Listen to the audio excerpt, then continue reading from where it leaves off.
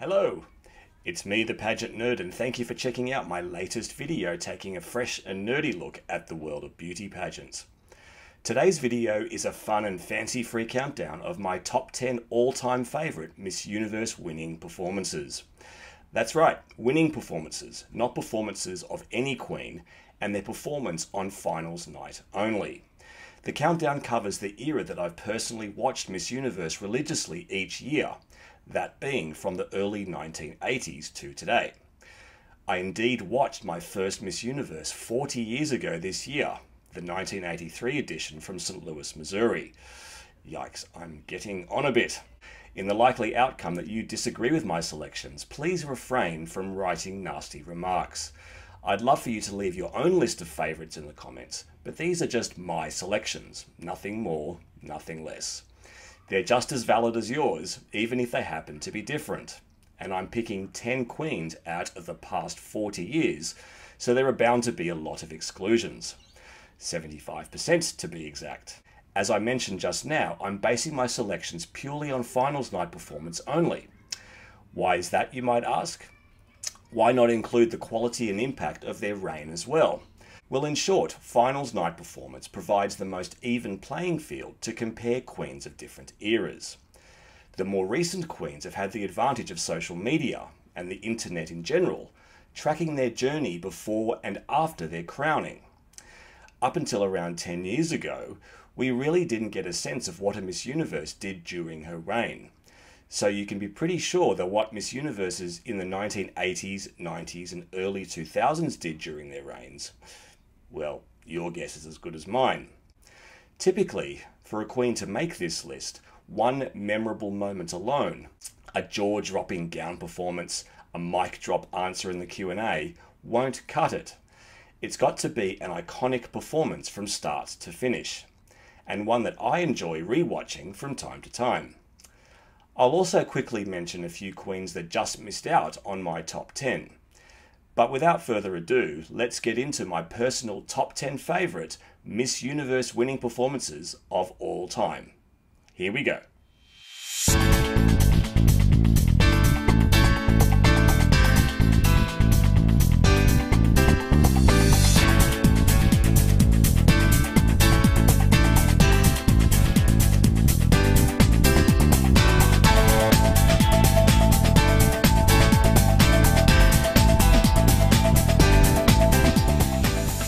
Catriona Gray's preparation in 2018 was second to none. She was so polished and quite possibly had the most complete preparation of any eventual winner. And she came to Bangkok with an arsenal that proved impossible to beat and which was on full, glorious display on finals night. Her slow-mo turn during swimsuits that even caught Tyra Banks' eye.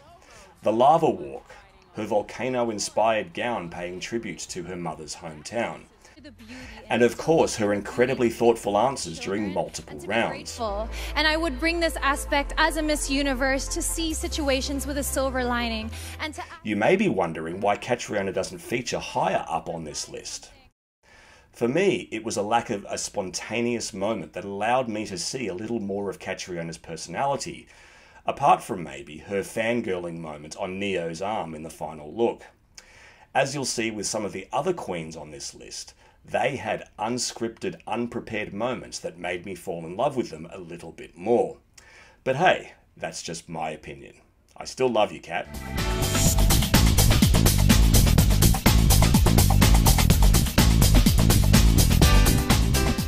Our reigning Miss Universe makes my top 10 with her similarly highly polished performance, which proved to me that Miss Universe can be someone who takes her real-world passion and/or profession, as opposed to a purely charitable initiative, and turns it into something that transforms the lives of others. As a fashion designer, she helps give women who've been victims of domestic violence or human trafficking important life skills. And in addition to her stunning performances in swimsuit and especially evening gown, she got her message across loud and clear with her final word. It is so important to invest in others, invest in our community, and use your unique talent to make a difference. We all have something special, and when we plant those seeds to other people in our life, We transform them and we use that as a vehicle for change. As I mentioned in a previous video, sometimes these responses can sound to me a little schmaltzy and over-rehearsed. And clearly Albany had rehearsed this answer, but it really encapsulated what it means to be a Miss Universe in the 2020s. Just wonderful.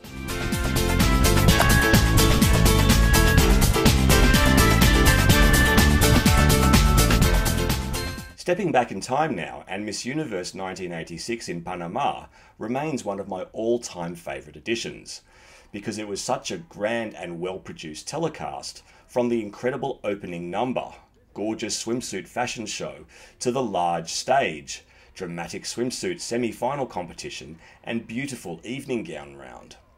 And the eventual top two, in my opinion, was one of the strongest in Miss Universe history. In most other years, Christy Fitchner would have won the crown for the USA, but in 1986, she came up against the formidable Barbara Palacios Tede, who came to Panama having been crowned Miss South America earlier that year. Pienso que hay que resaltar en todo momento que no solamente tienen tierras hermosas, sino que los panameños. Her beautiful delivery during the interview round, reusing Panama's advertising slogan of the day, Mi nombre es Panama, and effortless elegance in swimsuit and evening gowns, won over the judges, and yours truly.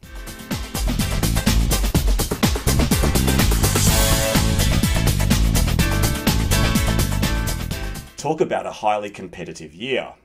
1994 produced, in my opinion, one of the best top threes in Miss Universe history, and Sushmita came out on top to win India's first Miss Universe crown, relegating Colombia and Venezuela to the runner-up positions for a second straight year, and in Colombia's case, an agonising third consecutive first runner-up finish. What drama! With earrings borrowed from Miss Philippines Charlene Gonzalez, used for both interview and evening gown, Sushmita has since said her iconic final answer to the question, "What for you is the essence of being a woman?" wasn't prepared. I think being a woman, by itself, the very fact that you're a woman is a gift of God, which all of us must appreciate. The origin of a child is a mother and is a woman. And a woman is one who shares love and who shares and shows a man what love, caring, sharing is all about. That is the sense of a woman. A truly amazing response under a high-pressure situation, let alone coming from the brain, heart and mouth of an 18-year-old.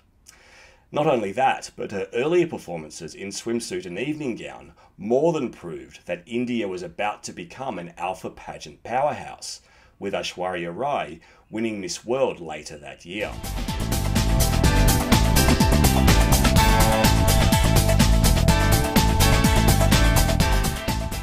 Venezuela is back again, and here's a hot tip: it may not be the final time.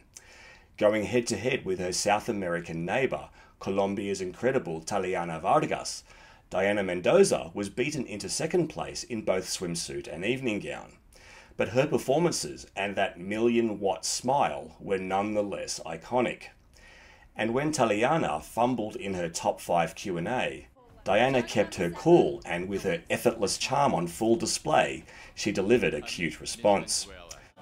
Do you believe men or women have it easier in life, and why? Is that men think, they think that the faster way to go to a point is go straight. Women know that the faster way to go to a point is go to the curve and fixing every curve. Had Taliana won that year, she'd be in this top 10 for sure. But in the end, she succumbed to a resurgent Venezuela, winning its first crown in 12 years. And more accurately, it took a Miss Venezuela that in some ways broke the mould of the normally uber-polished, dare I say, over-rehearsed products of Osmel Sosa. Her brief dance after her crowning said it all. We're about to jump into my top 5, but before I do, just a quick reminder to give this video a thumbs up. Hey, if you're still watching, you must be enjoying yourself, right? And while you're at it, why not hit subscribe if you haven't already? And if you're feeling the love for TPN and are able to do so, supporting this channel by hitting the thanks button is very much appreciated. Alright, let's continue on to the top 5.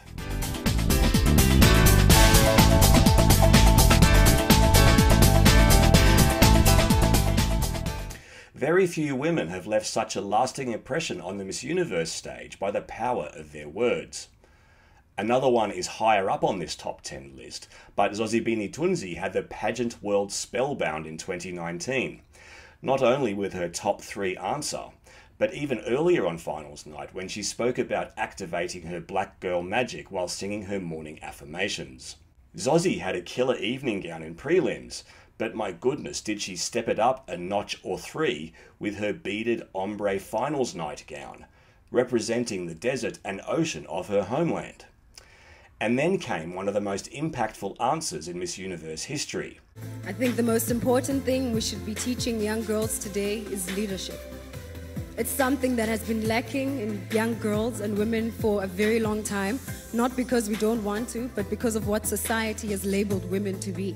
I think we are the most powerful beings on the world, and that we should be given every opportunity, and that is what we should be teaching these young girls, to take up space. Nothing as important as taking up space in society and cementing yourself. Thank you. In a year in which the Queens had more speaking opportunities than normal, Zozzy put the cherry on top with her final word, which from my point of view sealed the deal if indeed there was any remaining doubt that South Africa was going to win its second Miss Universe crown in 3 years.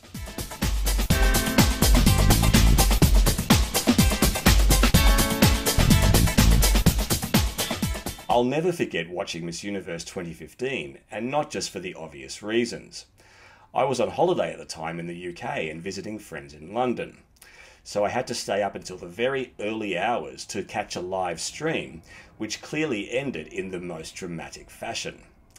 Regardless, Pia carried the considerable hopes of her nation with such grace and confidence, while at the same time projecting somewhat of an underdog vibe, competing against the queens from Colombia, USA, Dominican Republic and Venezuela. And even with her mini trip during the evening gown competition, her smize steadied the ship.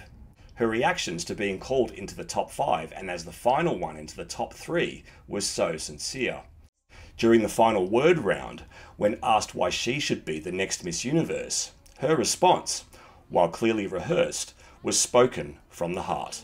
I want to show the world, the universe rather, that I am confidently beautiful with a heart. Thank you.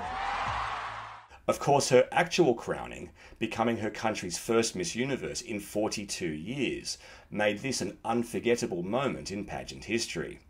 But Pia had already put together a hugely memorable performance, which, drama aside, is what we're looking at today.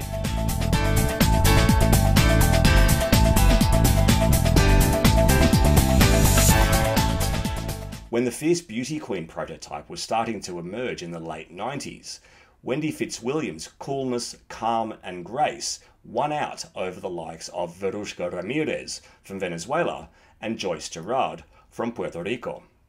Staged in Hawaii, Miss Universe 1998 was a beautifully produced pageant with so many expressions of the local culture throughout the telecast. At that time, the semi-final interviews had a novel format, where the delegates were paired with a fellow contestant earlier in the pageant and had to answer questions about their counterpart's country. When Wendy talked about her country's and Japan's shared love of partying, you knew she was one to watch that night. It's beautiful, and then Tokyo is party town, and I'm a Trini. Carnival is my thing. I know how to party. Good, thank you very much. Her performances in the fabulous and fun swimsuit and evening gown competitions were the epitome of classic elegance. While she was asked to sing during her top 5 interview, she also had the chance to deliver a substantive answer about collaboration between her fellow Caribbean nations. She had a minor stumble during the top 3 Q&A, but by that point it was clear Wendy had secured Trinidad and Tobago's second Miss Universe crown, chaotic crowning and all.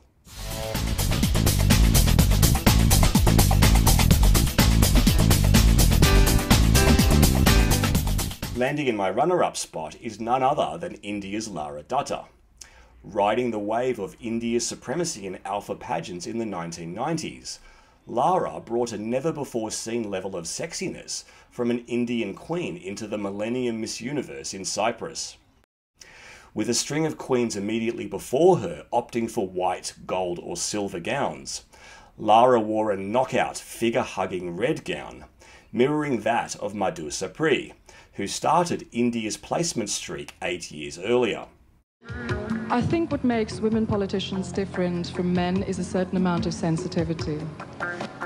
And then, of course, there was her voice, a rare mixture of deep, sultry and incredibly articulate. This girl blows me away, completely blows me away. She's absolutely breathtaking, and she really... Her top 5 Q&A score, while not shown as a composite mark, was 9.954, the highest televised score from any round in Miss Universe history. And with the eventual result already clear, Lara put it beyond a shadow of a doubt with her top 3 response. Her gesture of taking the mic from host Sinbad just added to the drama, the power of the moment, and the content of her answer. Game over. I think pageants like the Miss Universe pageant gives us young women a platform to foray into the fields that we want to and forge ahead, be it entrepreneurship, be it the armed forces, be it politics. It gives us a platform to voice our choices and opinions and makes us strong, independent that we are today. Thank you. Thank you, India. Before we get to my number 1 pick, I thought I'd do a handful of honourable mentions, again from the 1980s onwards. These ones are in chronological order, however, not ranked.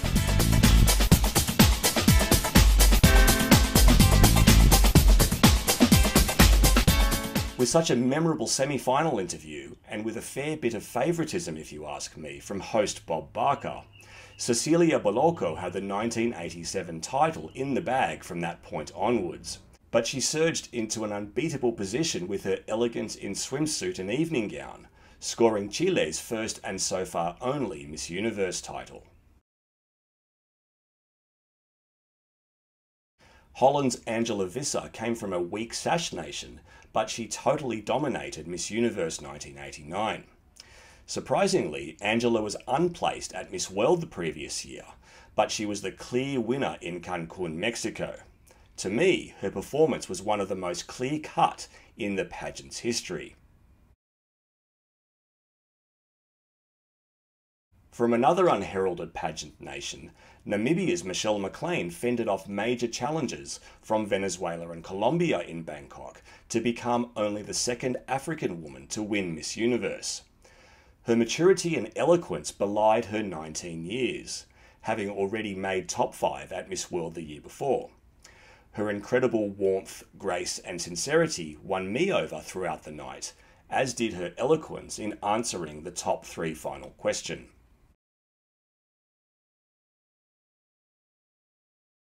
Brooke didn't make my top 10 because I felt other queens outshone her during the earlier rounds, in particular the phenomenal Denny Mendez, Miss Italy. But with her incredible speaking abilities, she surged to victory with her top 3 answer. I would eat everything in the world. It was an answer packed with humour and wit, but Brooke later revealed she gave that response as a veiled protest against the fat-shaming, outgoing Miss Universe Alicia Machado had faced, not only leading up to Miss Universe 1997, but even on finals night, when there was a telephone viewer poll about beauty queens maintaining their physical condition. Truly one of the Trump era's lowest moments.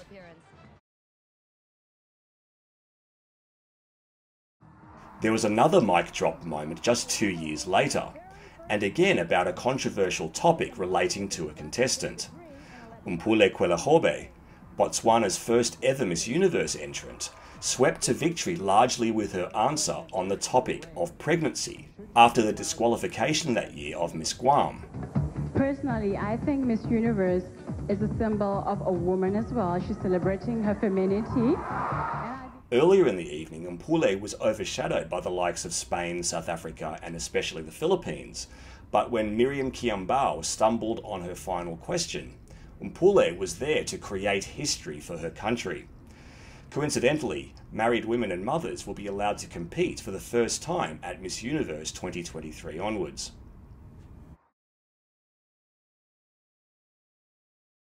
Having already put India's first 2 Miss Universes in my top 10, its third was quite the possibility.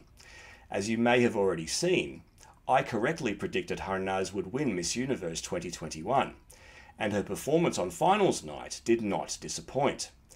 Every round was a stunner, especially her final answer, so full of passion and emotion. Holding hands with Paraguay as the final 2, you could see how badly Harnaz wanted the win, and win she did, breaking India's 21-year victory drought. Alright, we're finally here. Now it's time for my all-time favourite Miss Universe winning performance. Philippines!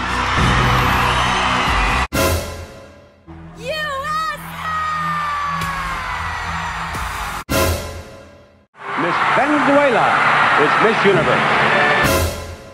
That means Sushmita Sen, Miss India, you are the new Miss Universe! Miss Universe 2008 is Venezuela! South Africa is Philippines. Miss Universe 1998, Miss Trinidad and Tobago. And the new Miss Universe 2000 is India. Miss Venezuela, you are the new Miss Universe.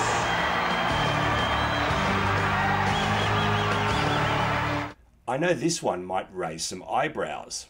Did she end up being the best Miss Universe ever? Maybe not, but in my opinion her performance in Las Vegas was jaw-dropping and memorable, especially for its time. To me it was so impactful, and there was no doubt that it was her destiny to win Miss Universe. Do you speak any English at all? Yes. What? Okay. Welcome to Entertainment Tonight.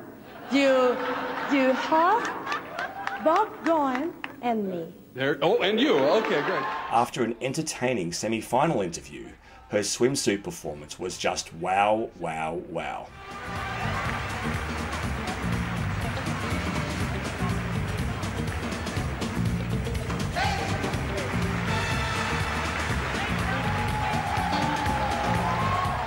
Now you have to remember this wasn't in a time when Miss Grand International-like antics were the norm. Alicia was extra in the absolute best possible way. And then she did a complete 180 for evening gowns, demonstrating pure elegance in a stunning light turquoise dress. If you could choose only one, would you choose smart, rich, or beautiful? Yo escogería ser inteligente. I would choose to be smart, because being smart, you can also be rich and beautiful. Winning all 3 semi-final rounds, her top 6 response was fun but well delivered. And then her top 3 answer drew raucous applause and some laughter, translated slightly differently from how she actually delivered it, the interpreter seemingly relishing its delivery. I believe they can learn very much, because thanks to us women, the men are here in this beautiful theater, seeing this beautiful contest, and applauding me because I am a beautiful woman. From start to finish, Alicia Machado dominated Miss Universe 1996, not only with her incredible beauty, but with an abundance of charm, humour, and undeniable personality. And for me, the most memorable and my favourite performance from an eventual Miss Universe from the past 40 years. And there you have it. How did these compare with your favourite Miss Universe winning performances? As I said earlier, I'd love to hear your favourites, but please keep your comments respectful.